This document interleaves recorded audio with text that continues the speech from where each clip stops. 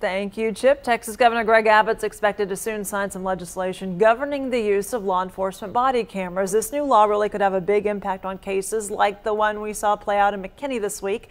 Democratic State Senator Royce West is here this morning and authored the new legislation and joins us. Thank you very much for being here, first of all. My pleasure. We know video doesn't always give the whole picture, at least these like little cell phone video clippets that we get. But like in the case of McKinney, it definitely helps out. Exactly, it sure does. You know, and the fact is, had there not been some video footage of exactly what happened, you'd had a he said, she said situation between the officers and the students here. And the question is, just because the officer resigned, it shouldn't mean that the investigation should stop, because oftentimes officers will resign and then go to some other police department.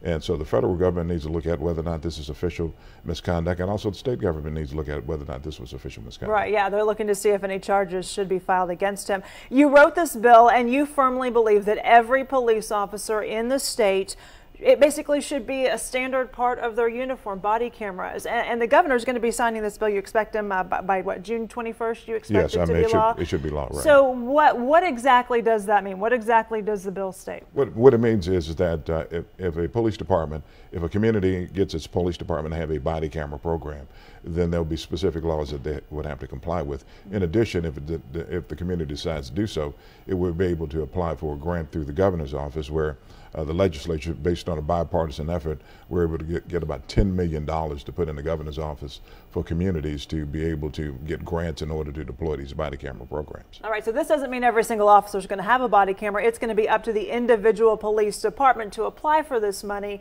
to purchase those body cameras. Why wouldn't a police department do that? There's no logical reason why they shouldn't. And every officer should not have a body camera. If you are a patrol officer, you should have a body camera. If you're sitting behind a desk, there's no need to have a body camera sitting behind the desk. And so what we did, we allowed for each community to basically customize what their programs need to be, and then put in place certain policies by state law that they would have to comply with. We know, like the city of Fort Worth, they've got body cameras. We've focused on that a lot. The city of Dallas, Dallas City Council recently approved $3.7 million for body cameras.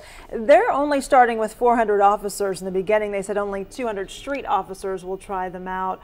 A lot of people are wondering, why wouldn't you try to get one on all the officers that are on the street? But maybe this is just the beginning of it, and then they could apply for this funding too. And let me say this too. I want to thank Chief Brown, because Chief Brown provided a substantial amount of leadership in helping us to get this law passed. So I want to make certain that I say that. When you begin to think about the cost, there are a lot of variables, right? This is kind of cutting edge stuff, and you've got to look at exactly what the budgetary parameters are going to end up being with this particular program. Another question is it going to be up to the department how often those cameras are recording? Because I know in some police departments, the officer has to physically push a button before they get out of their vehicle, whereas other departments, the camera rolls the entire time the officer's on the job. Well, see, and that's the beauty of the law. You're able to customize it based on exactly what's going on in your community, as it relates to when you're supposed to turn it on and when you're supposed to turn it off. Okay. There may very well be instances of domestic violence. Should you have the camera on the entire time?